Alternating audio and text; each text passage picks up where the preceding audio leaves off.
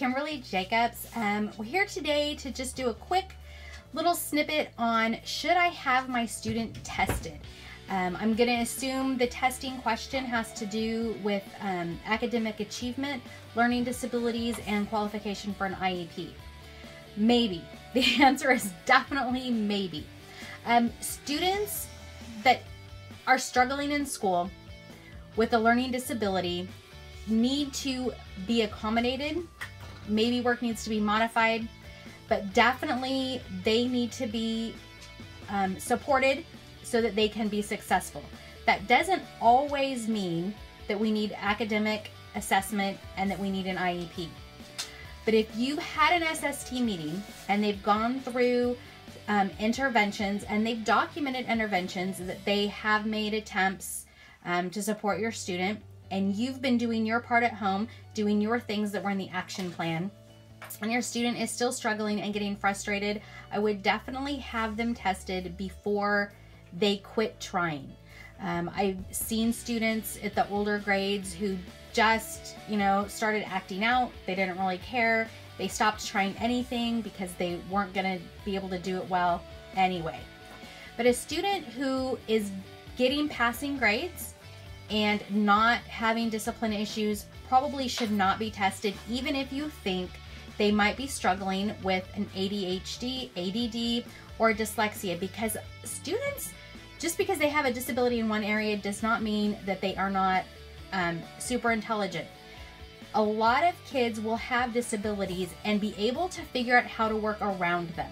So if you see one thing like dyslexia, where the writing is still back and forth after the age of 8, and you're like, oh no, it's dyslexia. If they're reading, it's okay. That means their brain's already processing, already doing the extra work so that they are being successful.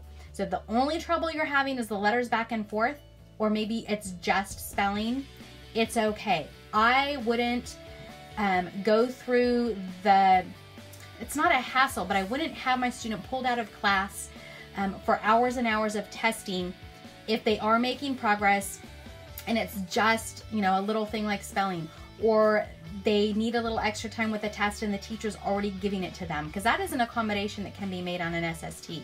So if your child is struggling in the area, but they're making up for it and they're being successful, I wouldn't pull them out for all that testing.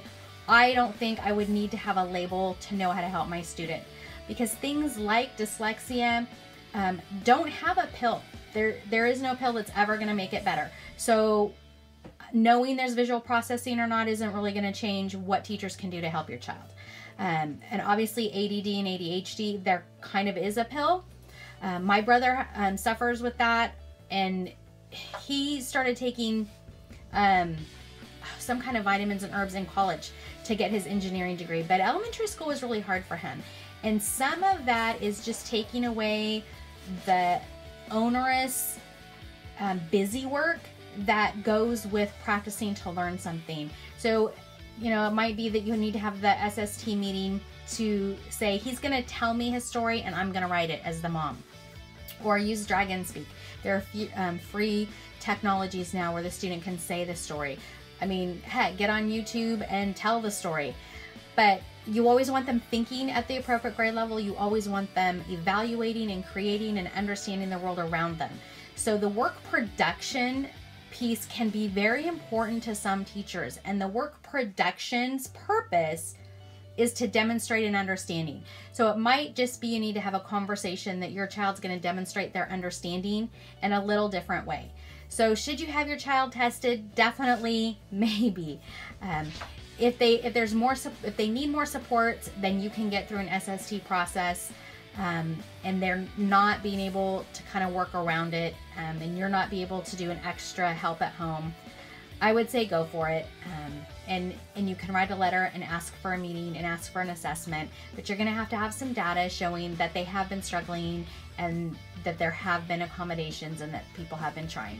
I hope it turns out well, so definitely do that, maybe.